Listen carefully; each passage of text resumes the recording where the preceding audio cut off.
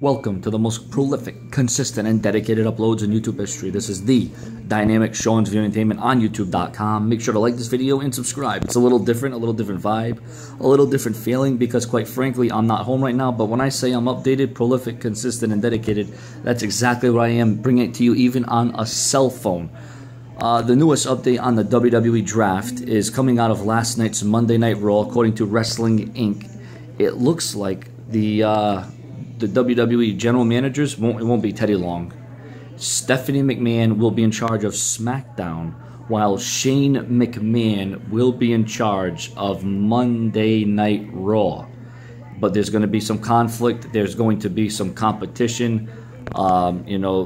Obviously, tensions are going to start running high there. So, ladies and gentlemen, that is the latest as it concerns the general managers of Raw and SmackDown. I guess they were just trying to throw a curveball, making it look like Teddy Long. But ultimately, Vince McMahon will probably be the one to make the decision when it is all said and done. Thank you for watching Sean's View Entertainment. As always, no matter where I am, no matter what I'm doing, or no matter where I'm at, I will keep you up to date on all WWE news, rumors, and headlines. Thank you for watching.